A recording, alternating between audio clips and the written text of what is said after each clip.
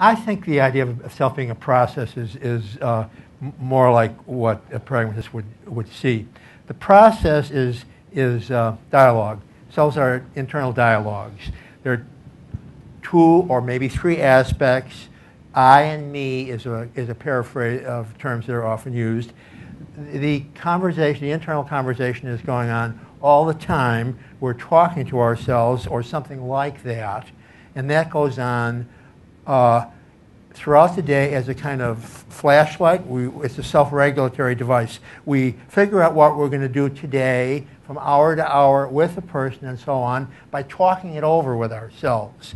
The talking is not always real loud. It might almost be unconscious. But we're constantly, even when we're talking to someone else, we're talking to ourselves about the conversation.